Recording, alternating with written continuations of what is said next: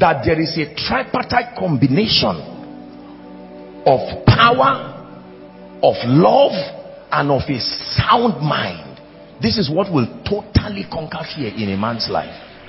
So God has not given you the spirit of fear, but to shield you from the effect of fear, he gives you the spirit of power. He gives you the spirit of love. He gives you the spirit of sound mind. Listen, that means there is a relationship between weakness and fear. If he gives you power, it's because weakness is associated with fear. Are you getting what I'm saying now? There is a relationship between weakness and fear. That every time you are not aware of strength, the reaction is that you can allow fear to find expression. Number two, that there is a revelation of the love of God and love towards men, that if you do not sustain, fear will be inevitable. Number three, there is a relationship between a depraved understanding and fear. Look at how God solves the issue of fear.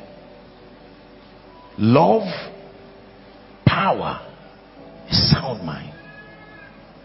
Do you know, listen, let me tell you this. Fear looks like a very simple issue. But did you know that every other spirit waits for fear to work? If you reject fear, you can reject every other spirit. The Bible says, and to deliver them who through the fear of death have all their lifetime been subject to bondage. Meaning that every spirit is at the mercy of fear. It is fear that has the courage to open the door. That every oppression of darkness that comes to you stands waiting for fear to give them access. And that fear begins to manipulate your understanding. And that if you lack power, you lack love, you lack a sound or an enlightened mind, you will give fear access, and with fear every other manifestation. Many people fail in life not necessarily because of ignorance, because of fear. Fear. The fear to take steps, the fear to arise, the fear to minister, the fear to do so many things. That's why when angels appear, the first thing they tell people is fear not, because they know that the weakness of men wires them to be afraid. Yea, though I walk through the valley of the shadow of death, I will fear not. That means that is what is supposed to happen. That every time you are surrounded by uncertainty, the valley of the shadow, not the spirit, the shadow, the similitude of death, meaning that whatever looks like death can cause fear. No matter how real or aberrated it is, the valley of the shadow of death, it causes fear. But it says, I will fear no evil. There is a reason. For thou art with me. I have an understanding of what your presence and your love can do. Listen very carefully. Courage is not the issue of masculinity. It is a product of understanding certain things about God.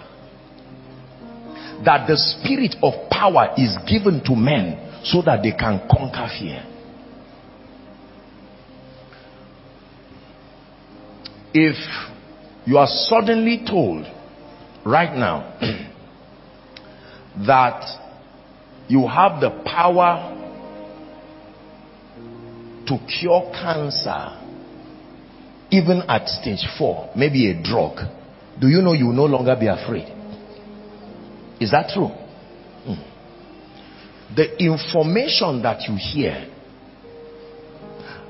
does something to you, and if you do not have the power to resist it, it will cause fear.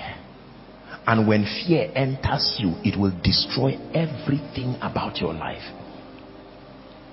So the spirit of fear manipulates your understanding, manipulates your faculty of expression. How many of you have seen children? Because of their understanding, they do not easily have the fortitude for fear. You get the point now? They are not aware that this can hurt them, and so they will come with confidence. That means that the moment you are aware of the potential of a thing to destroy you, and you are aware that you do not have power over it, it will create an unnecessary sense of caution. Why do we fear poverty? Because we think we do not have power over it. Why do we fear death? Have you seen traditionalists that cut themselves and nothing happens? A system tried to aberrate power and immune them so they can dare the undareable, because they are aware that there is some form of power that has given them immunity.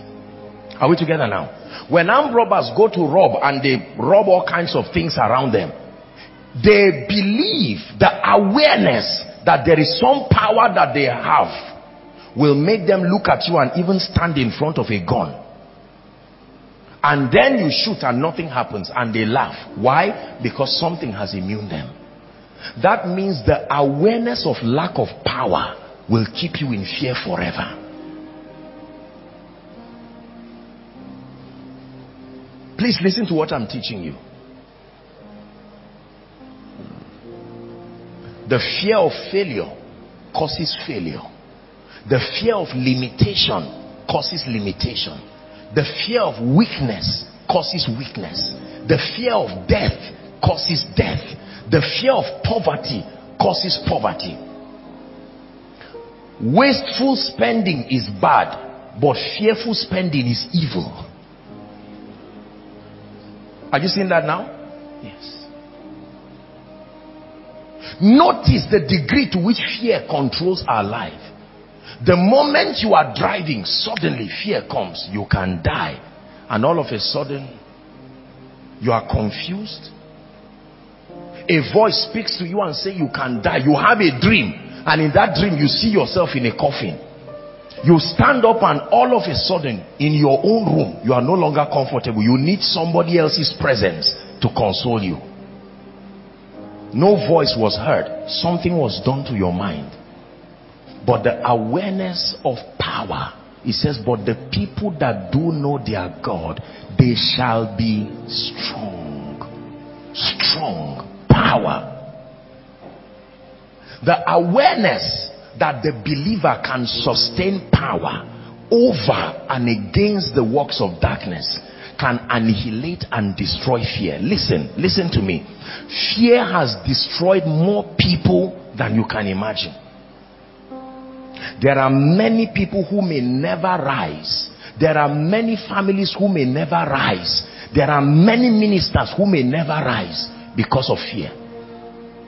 The fear of death being the greatest of them. I will die. I may die. Job said, the thing that I feared most has come upon me.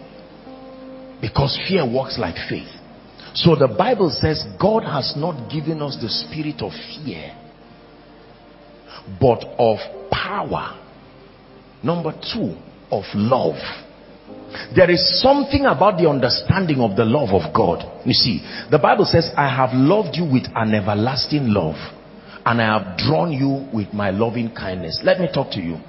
Why do people not give? What is the reason? Talk to me.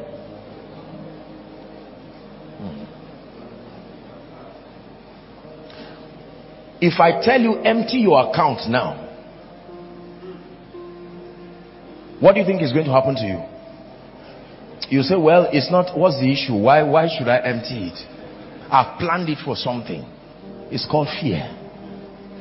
Fear. Are we together now? Oh, travel from here to Lagos. You say, night bus. This Abuja Kaduna Expressway, I've had stories around it. Fear. Listen very, very carefully. Fear has destroyed a lot of people. You cannot rise because you are afraid. And the Bible says there is something about the knowledge of the love of God. You see, sometimes we need to really know who God is. There are many believers who cannot even rise spiritually because of an aberrated understanding of who God is. So there is something about the love of God. It says the grace of our Lord Jesus Christ, the love of God, the love of God. For God so loved the world. Behold what manner of love the Father had bestowed upon us. If God, who did not spare his son but offered him freely, how much more? Listen, it says, if ye being evil know how to give good gifts. So a revelation of the love of God can settle your confidence. That I know that God will back me. That I know that God loves me and his interest has been invested upon my life. And then the spirit of a sound mind. When the Lord opened my eyes to this, I said, wow, a sound mind is not just psychological. A sound mind is a spirit. No wonder the madman in Gadara, he was not just mad because he was confused. His talking anyhow was a reflection of his spirit that was at work. And the Bible says when Jesus casted that spirit, they came later and found him sitting with Jesus in his right mind. In his right mind. A sound mind. The word sound here means balance. It means enlightened. An enlightened mind is a spiritual mind. That you have too much information to just shift you left and right. You are an adult. If I tell you this chair will break, you will not be afraid, because there is a sound mind. You have an understanding enough to know it was built to take your weight. A sound mind. That means when we do not have an enlightened perception and an understanding, it can create fear. All kinds of fear. Think how many things fear has done in your life. It is a dangerous spirit. It causes bondage. All kinds and all sorts of bondage. There are people today who will never buy a car because of fear. There are people today who will never travel because of fear. There are some of you who will never go to the village because you had a report somewhere and you say, me and village, God forbid. Fear.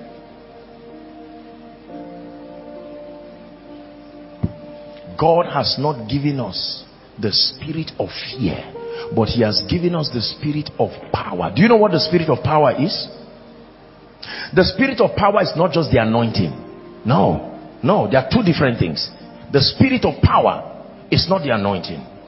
When Moses was telling Joshua, he said, Joshua, be strong and of good courage. That is the spirit of power. Is the daring. The spirit of power is not just an anointing to heal the sick. No. It's a grace. It's a spirit that plants faith, that grants you access to confront things, confront challenges. Be strong, he said, and of good courage. Did the Bible not say be strong in the Lord and in the power of his might? Every time the Bible is talking about the arsenals of darkness, it says be strong. You need the power, the strength, the capacity to dare the undareable if you will ever rise to be great.